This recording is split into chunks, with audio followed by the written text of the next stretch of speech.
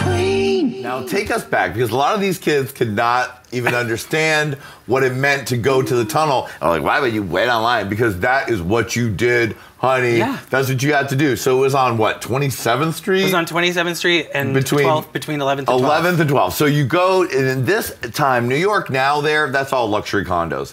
At that time, it was industrial, scary, deserted. There, like you would hear the thunk, thunk, thunk. You could hear it from like 5 blocks away. Yeah.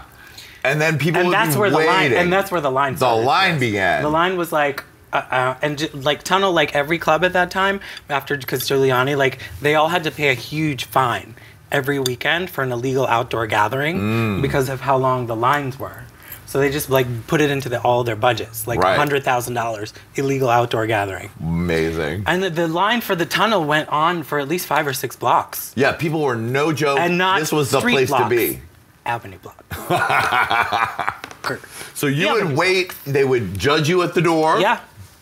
Well, if you waited in line, as long as you had the money, there wasn't a whole lot of judging. Oh, okay. And this was because this was the first time. Right, because this is as you're a common person. Common person. I was like, I'm going to this place. Bounds. Just little Eric Bounds. In my like shrunken like flamingo t-shirt and like flares and platform shoes. Yes. She's like, she knows what that is. Lady Red knows. I know exactly what that is. Lady Red, don't get any chicken on your chain. Oh, I ain't worried about it. Don't get no chicken on that chain. Don't get no chicken on the chain. So now when you get inside tunnel, give me just an imaginarium of what that moment was like. I just don't even... Okay, so explain Tunnel, what was it like to the kids? Tunnel was an old train station. So there was this huge vaulted ceiling. You could fit probably 3 football fields inside the main dance floor. It was huge. You couldn't even barely see end to end. It was this giant vaulted ceiling. And then off of that, were the best part about Tunnel was the like myriad passageways that you could just get lost in for literally days.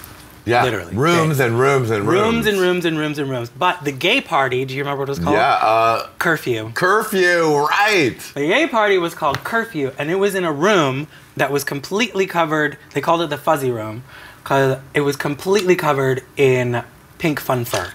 The entire room was covered in pink fun fur. So that was the room that the pat down happened, which was really intense. Nothing I'd ever experienced before. Security pat-downs were very intense. Were very fierce. And there was a whole wall. Do you remember the persona non grata wall there? No. There was a whole wall before you got in of pictures of people that were no longer allowed in the club. So I was like, there was a huge wall of like persona non grata, 86 chopped, like all these people. I was like, well, what did they do? I don't want to be them. I hope I'm not doing it. I don't know. And then I got pat down by this gigantic man.